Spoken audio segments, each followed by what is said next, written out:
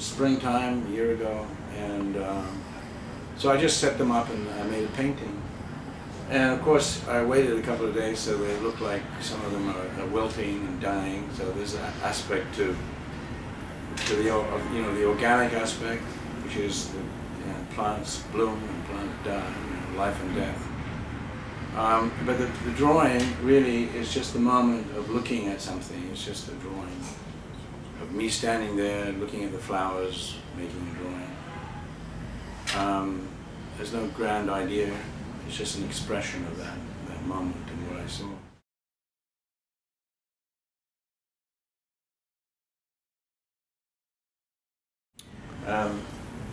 Behind me is wheat hand. I was before talking about how my friend's hand emerged in the painting, and I let it come and I let it be, and it's exactly her hand, actually. Come to look at it. I was looking at it this morning. God, that's Julia's hand. But anyway, this has to do with that moment, and remembering that moment. So that's important to me. I will never be purely non-representational as an artist. I have to represent something. It's important to me.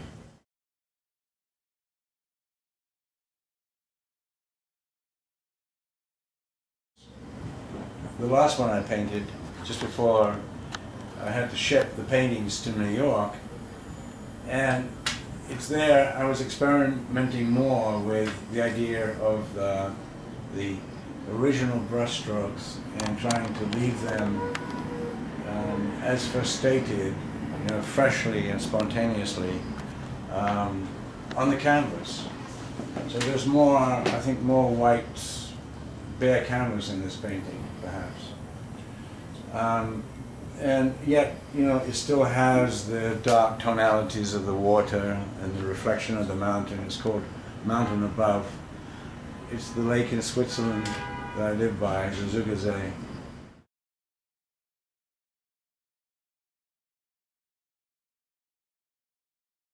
These two paintings do have, they're painted on two separate canvases, so they do have this scene here.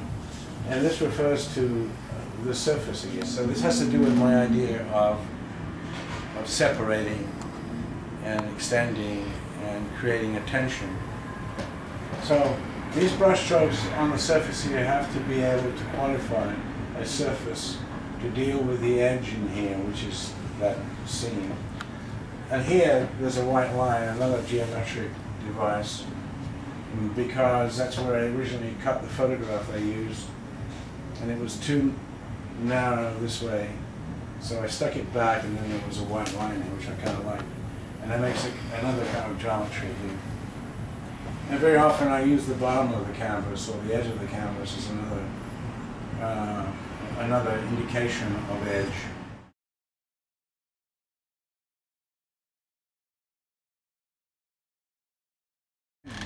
This cloud here started out as something else, gray or blue. I tried all kinds of things. And then I painted it pink, and then I painted blue on top of it, so it ends up optically purple. Now whether the cloud actually that day was purple or not, I don't know. It doesn't matter. It's an analogy. It's not really literally true. It's what I remembered about the movement of the water. As you look down on the edge of the lake, it's shimmering. The shapes are always changing. So it could become something else. So I wanted the painting to be that kind of fresh, kind of spontaneous painting.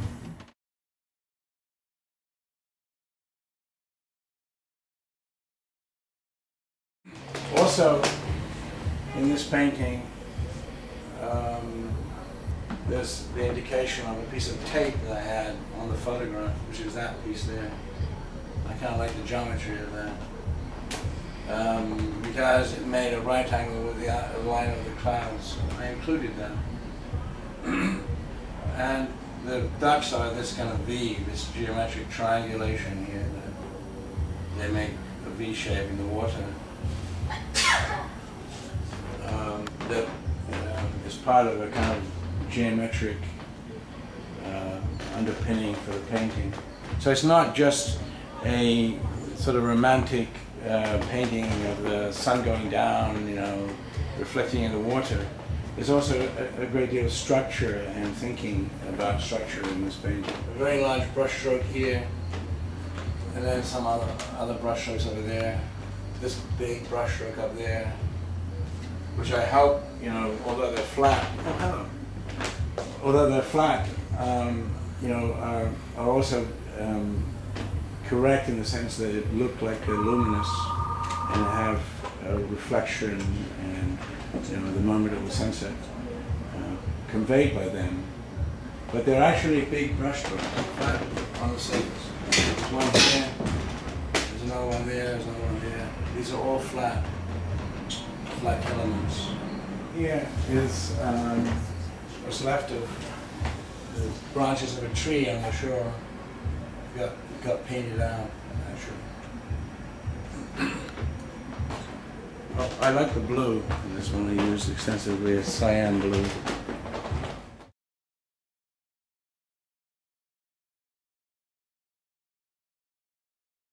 The largest painting here in the exhibition is called Wake Water. It's the memory of what it was like to be on the lake on a boat, moving through the water, and the turbulence you can see in the foreground here, in contrast to the passivity, you know, of the hills and the flatness of the water, and the color changes and so on. I quite like it because it's freshly painted, in the sense that it's not over-painted, you know. And also, as I was painting it, the paint was thin, it ran down, I left those dribbles. There's some dribbles here, for example, and some runs up there.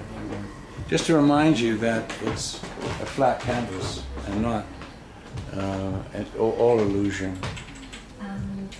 These forms here, the forms of the turbulence in the water, they then in turn have almost zoomorphic or anthropomorphic associations. They can be things, they can be animals or people.